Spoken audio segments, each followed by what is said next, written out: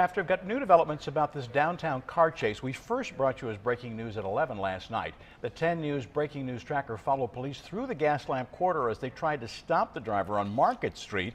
10 News reporter Jared Aarons is live where the chase ended with why police believe the driver led them on such an unusual chase. Jared? Bill, it was unusual because through that entire chase, the driver went the speed limit the whole time, and he even stopped at several red lights. He just wouldn't pull over. He drove nearly a mile and a half down Market Street through the Gaslamp district before stopping here at Market and Columbia. Officers didn't say why he kept going, but they did tell 10 News he was arrested on DUI charges and he was possibly high on drugs. The slow chase started when they tried to pull him over for speeding.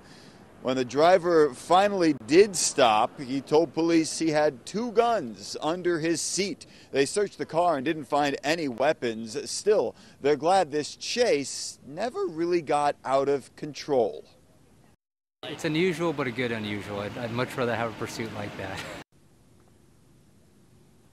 Back here live at Market and Columbia, police say they weren't going to let this slow chase go very much further. They actually put spike strips down at this intersection and also at another intersection north of here just to make sure that driver would finally stop.